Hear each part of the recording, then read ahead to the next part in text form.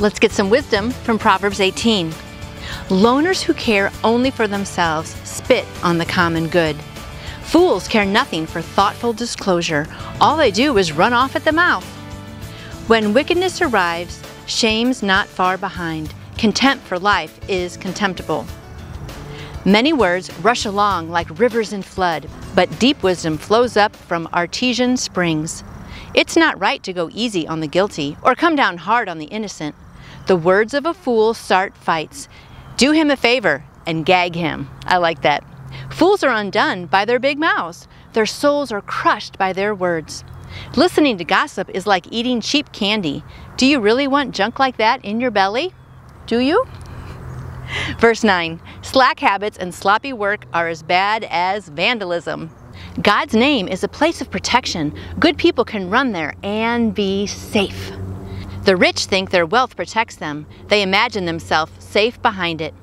Pride first, then the crash, but humility is a precursor to honor. Answering before listening is both stupid and rude.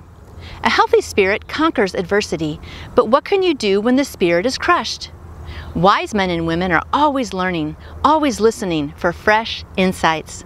A gift gets attention, but it buys the attention of eminent people. The first speech in a court case always seems convincing until the cross-examination starts.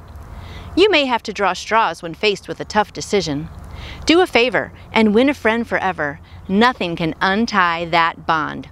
Words satisfy the mind as much as fruit does the stomach. Good talk is as gratifying as a good harvest. Words kill, words give life. They're either poison or fruit. You choose. Find a good spouse and you find a good life. Amen to that. And even more, the favor of God. The poor speak in soft supplications. The rich bark out answers. Friends come and friends go, but a true friend sticks by you like family. That is true. What wise words from Proverbs Chapter 18.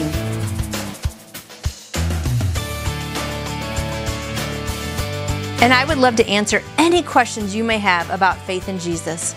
You can contact me through my website, nancyjoytoyou.com.